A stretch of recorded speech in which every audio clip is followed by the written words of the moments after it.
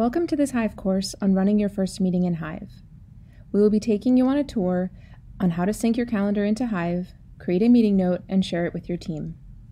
As we begin, think about how your meetings have three core elements: the objectives you want to achieve, the participants you need in the meeting to achieve that objective, and the next steps you've committed to. Let's begin by syncing our Outlook or Gmail calendars to Hive from the My Apps section of the Hive Apps page. This allows us to not only view our calendar, but also quickly start a meeting note when we have an upcoming meeting. Once your calendar is synced, you will see your day in the Calendar tab.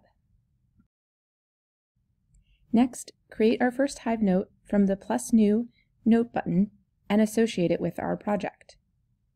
You can also create a new meeting note from the Notes panel, from the Project Overview page, or the meeting toast you receive as a reminder before an upcoming meeting.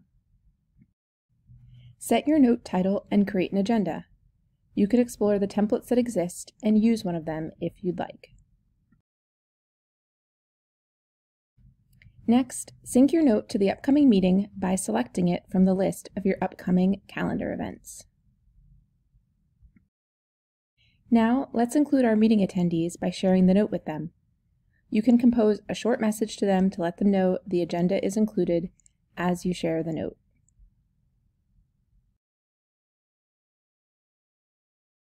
During the meeting, as you're recording key decisions and discussion points, you can use the full text editor and assign next steps from within the note.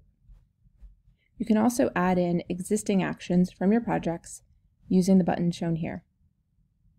Remember that this is collaborative, so you can count on your colleagues to be editing with you in real time.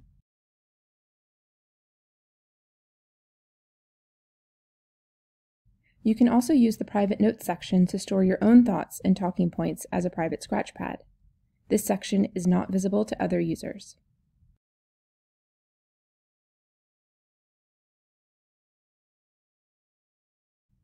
Share the note with external parties who are not in Hive using the blue Share button. Just enter their email address and follow the prompts. If you need a direct link to the note, it's available here as well. The next time the meeting occurs, just click Add New Entry to create the new meeting and start off with the previous week's notes as a recap, or edit from here.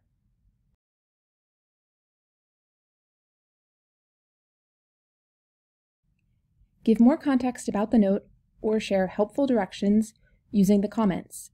You can even @mention, just like an action card comment.